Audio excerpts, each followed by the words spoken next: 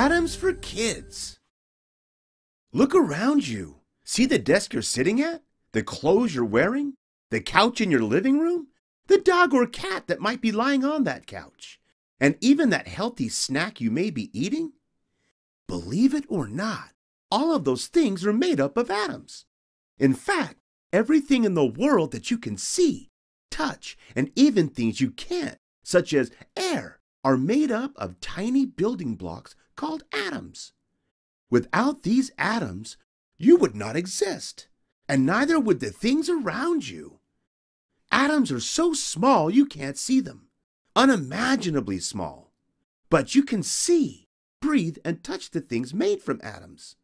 Atoms make up the cells that are part of everybody's body, and the particles that make up every solid, liquid, and gas in the world. So, if atoms are so small, how do we even know they exist? They're so small, you can't even see them with the highest powered microscopes. But we do know they're there. That's because more than 100 years ago, a scientist named Ernest Rutherford was able to bounce other small particles off of atoms and witness the interaction. It was kind of like you bounced a soccer ball off a tiny, tiny super ball. The way that super ball, or in Rutherford's case, atoms, acted, told him they existed, and what they were made of. This history of how atoms were discovered is a lesson for another time, but scientists have proven the existence of atoms in many different ways over the last century. They're definitely there, and they're really cool. So, what is an atom made of, and how does it behave? It's hard to believe that inside every atom there are 3 even smaller particles. These particles are known as protons, neutrons, and electrons.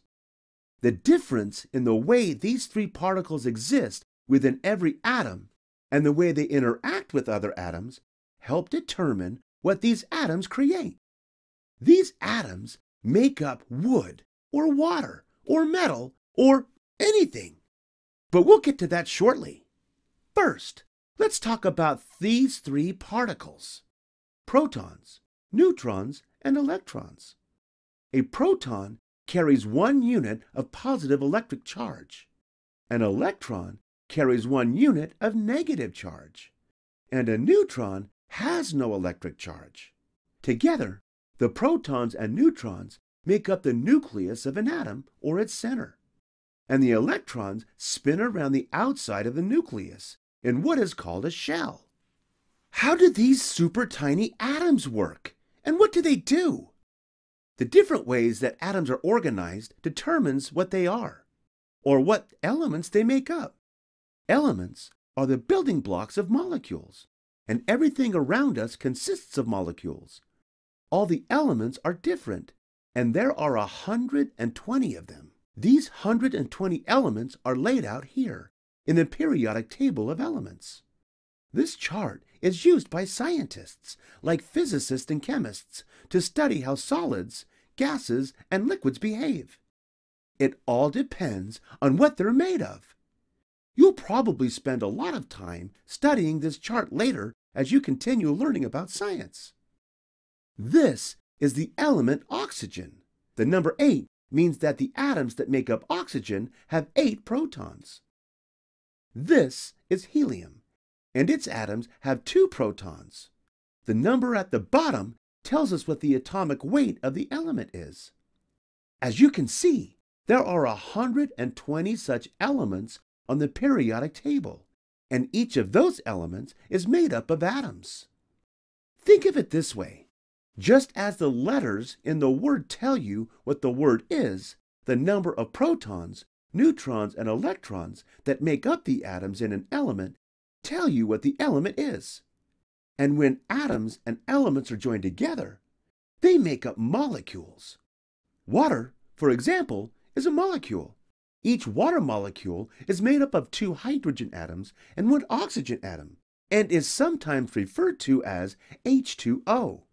It takes 2 atoms of 1 hydrogen and 1 atom of oxygen to make water.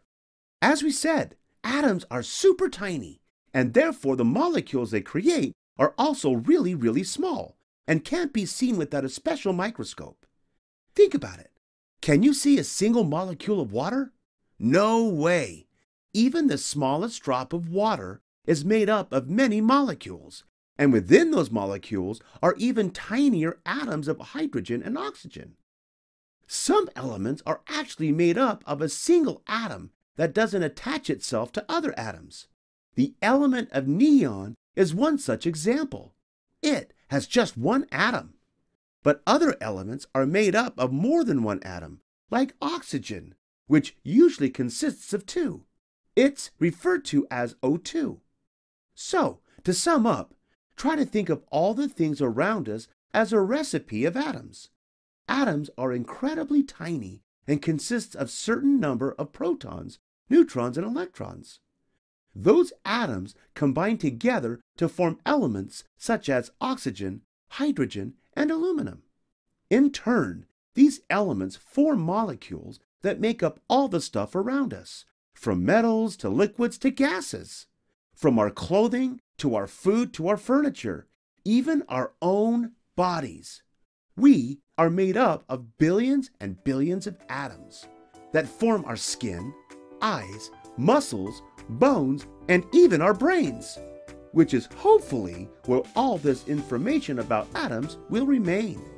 Hope you had fun learning with us. Visit us at learnbright.org for thousands of free resources and turnkey solutions for teachers and homeschoolers.